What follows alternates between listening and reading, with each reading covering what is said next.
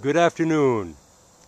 We're going to share a little bit of history with you today about Jean-Baptiste de Richardville, who was one of the earliest Fort Wayne entrepreneurs.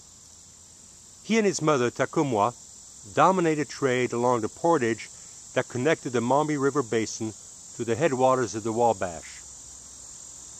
Jean-Baptiste's father was a French fur trader, and his mother, Tacumwa, was the sister of the Miami chief Pecane. Jean-Baptiste became chief of the Miami Nations in 1816 until his death in 1841. He built this Greek revival-style house in 1827, partially funded by the United States government, who recognized some of the skills that he did in negotiating in saving land for many of the Miami Indians. It is the oldest Native American dwelling in the Midwest. The Richardville house on 5705 Bluffton Road is normally open to the public on the first Saturday of each month.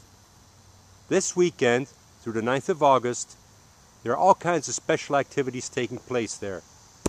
Come on down and take a peek at Fort Wayne's rich history.